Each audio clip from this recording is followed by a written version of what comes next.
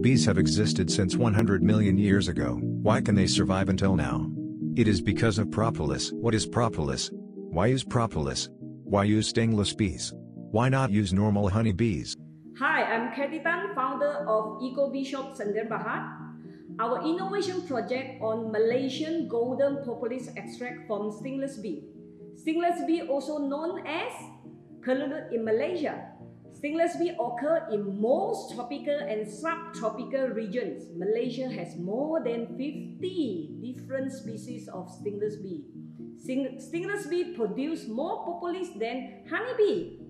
Propolis is well known as bee glue, used to protect beehives against invaders and contamination such as bacteria and fungus. It is used to seal holes and maintain temperature inside the beehive. Stingless bee product has a long history of traditional indigenous use with a range of therapeutic properties like antioxidant and antidiabetics. Hello, my name is Associate Professor Dr. Muhammad Azizi from University of Technology Malaysia.